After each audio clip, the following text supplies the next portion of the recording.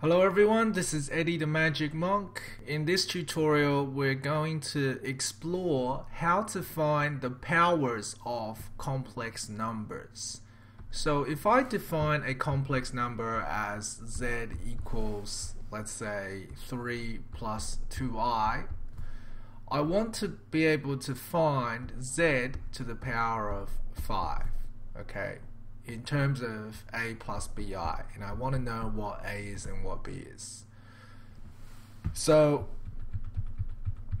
unfortunately, with what we know right now about expanding terms, we would have to put 3 plus 2i to the power of 5, and then you're going to have to write out 5 brackets, and then you're going to expand it out. Okay, I'm just going to write really quickly so you don't get bored. Expand it all out and draw all these arrows, and it's just going to take too long. Okay, so before we do that, I'm just going to put a pause on this. We'll get back to this.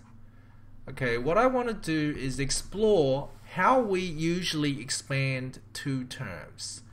Okay, let's start with a plus b to the power of 2. Okay, if we expand that using the normal expansion, okay, you are going to get, sorry about my clock in the background, you're going to get a squared plus ab plus ba plus b squared. So you'll get a squared plus 2ab plus b squared. Okay, so let's write down the coefficient here, and the coefficient here in front of a squared is 1, the coefficient in front of b squared is 1, and the coefficient in front of ab is 2.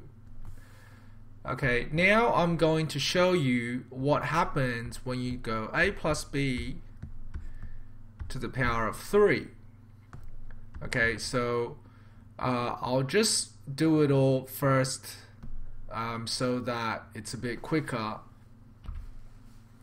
So actually I've decided I'll just show you slowly. Okay, so I have a plus b, a plus b, a plus b. Now we already know that a plus b times a plus b is a squared plus 2ab plus b squared. Okay, so then I'm going to multiply that by a plus b, so then I will get a cubed plus 2a squared b plus ab squared plus, so what I have done is I've multiplied each term in the first bracket by the first term to get all of this, and now I'm going to multiply each term by the second term in the second bracket, and if I write all of that out, I will get plus a squared b plus 2ab squared plus b cubed. And then if I simplify this, what I'm going to get is a cubed plus, and you will see that I have 2a squared b and a squared b, so that turns into 3a squared b. And then I have ab squared plus 2ab squared, so that gives me 3ab squared. And then lastly I have b cubed. Okay, so let's take a note at the coefficients. I have 1, 3, 3, 1 as the coefficients of each term. Now, if we have a look at the coefficient, I have 1, 2, 1, and then here I have 1, 3, 3, 1. This pattern is exactly the same as Pascal's triangle. Okay, so if you haven't seen this triangle before, basically we start off with 1 on the top, and then I will just show you how to make it up, and you'll see the pattern really quickly. Basically, to make up the triangle, each term comes from the sum of the two terms above it. So 2 comes from 1 plus 1. Okay, so you're going to write 1. 1 plus 2 is 3. 2 plus 1 is 3. And then 1 again in the last final position. So you keep writing this.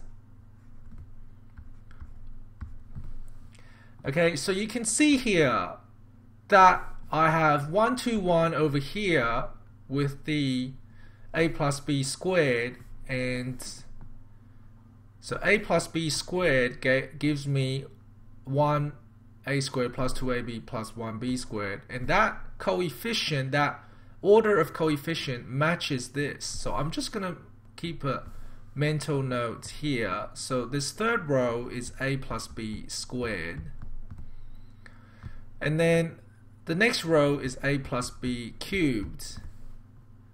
So that must mean that the next row is going to be a plus b to the power of 4. So if we want to know a plus b to the power of 5, okay, we can just keep going for another row. So I have 1, 1 plus 4 is 5, 4 plus 6 is 10, 6 plus 4 is 10, 4 plus 1 is 5, and 1. 1, 5, 10, 10, 5, 1. Okay, so that is the coefficient when I expand a plus b to the power of 5. So in fact, I'm going to write this out. So a plus b to the power of 5 is going to give me 1a to the power of 5 plus 5 a to the power of 4 b to the power of 1, right? Because we can see the pattern here. What happened was, if I raise this binomial to the power of 3, what I would get is a to the power of 3 first, and then a to the power of 2 in the second term, a to the power of 1 in the third term, and a to the power of 0 in the last term. So basically, I will start with the highest power that matches the power that I'm raising it to, and then I will gradually decrease that power by 1 as we proceed to the next term. And then, contrary to that, the second term b, I will start with b to the power of 0 in the first term, and then b to the power of 1 in the second term, b to the power of 2 in the third term, and b to the power of 3 in the last term. So that's what I'm going to do here. In fact, I will write out the coefficients first.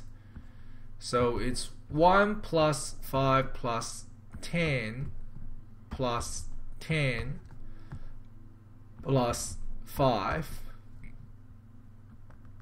plus 1.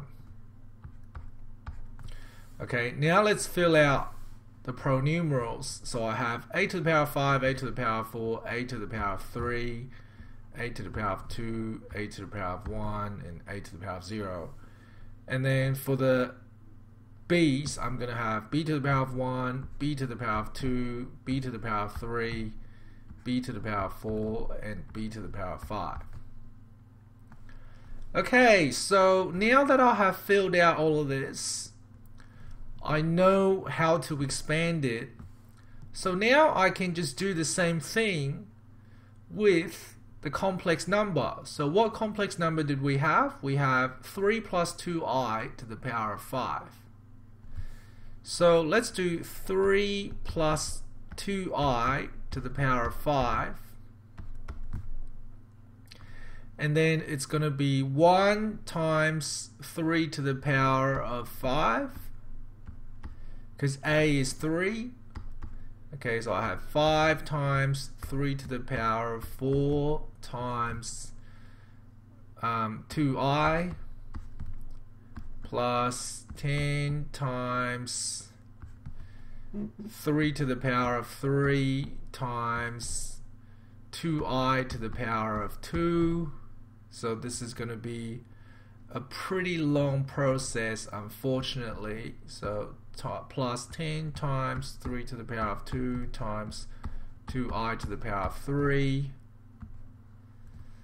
plus 5 times 3 times 2i to the power of 4 plus 2i to the power of 5. Okay, so now it's just a lot of algebra work. Basically, you have to expand out all of the brackets and you have to simplify them. So let's do that. So 3 to the power of 5 is 243, and 3 to the power of 4 is 81, so that's 5 times 81 times 2i plus 10 times 27 plus 4i squared, right? Because 2i times 2i is 4i squared, plus 10 times 9 times 8i cubed, because 2 to the power of 3 is 8, I to the power of 3 is I cubed, plus 5 times 3 times 16 I to the power of 4, plus 2 to the power of 5 is 32, so it's 32 I to the power of 5. Okay, I know you're thinking this is going to take a very long time, but unfortunately that's how it goes. So let's type a lot of this stuff in the calculator to make it a bit easier. So here we have 5 times 81 times 2, which is 810, plus 10 times 27 times 4 is 1080 I squared. Now I'm just going to leave the I squared there and I'll come back to simplify it. So I have 10 times 9 times 8, 720 I cubed, and then I have 5 times 3 times 16, and that is 240 I to the power of 4, and I have 32 I to the power of 5. Okay, now just before I proceed, I'm going to simplify the i's first. So I squared is -1, we know that. Okay, I squared is -1. And then I cubed is equal to I squared times I. So it's -1 times I. So it's -I. Okay, and then I to the power of 4 is equal to I squared to the power of 2. So it's -1 to the power of 2, which is 1.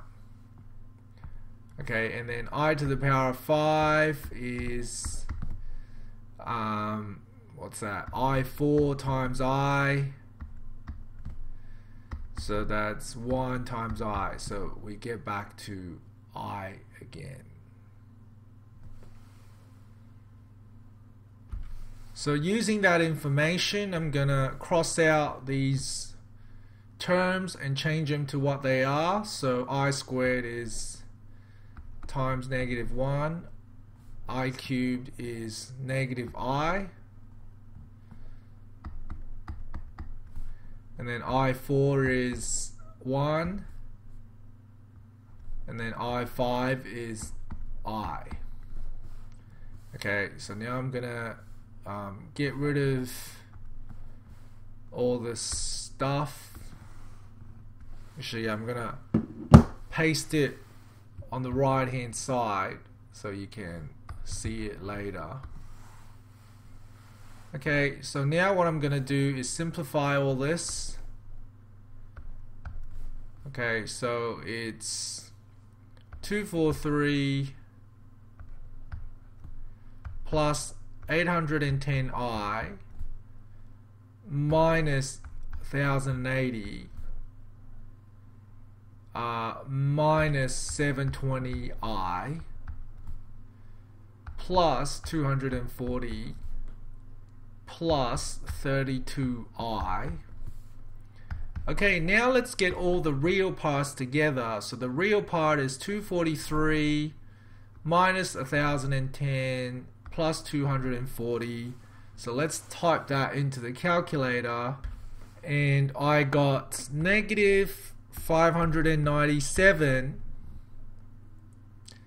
Now let's type the imaginary parts into the calculator. So I have 810 minus 720 plus 32, and I got 122i.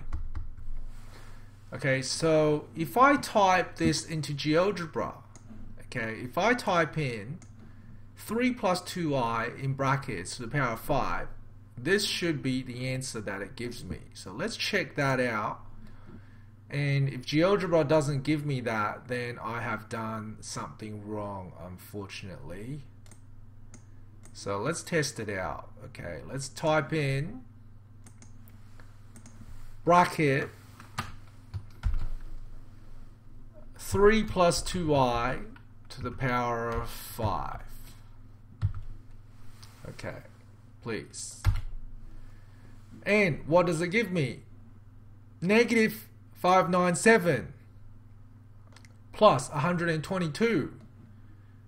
Was that the answer? Negative 597 plus 122. Exactly it. So I have expanded it correctly using Pascal's triangle. Okay, thanks for watching, guys. See you next time.